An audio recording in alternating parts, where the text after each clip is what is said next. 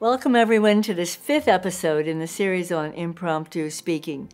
The series based on my book, Impromptu.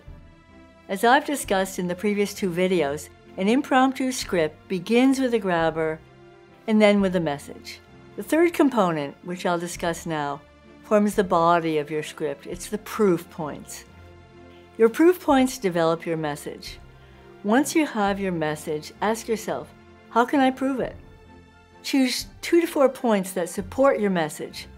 There are many ways to structure your proof points, but one way is to give reasons, with the keywords first, second, and third.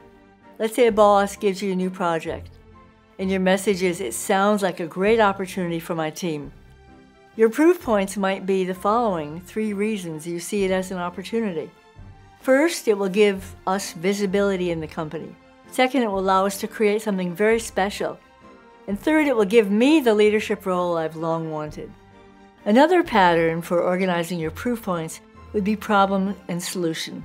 For example, if you're asked in a job interview, tell me about a problem you solved. Your proof points might be, the problem was software, the solution was the team.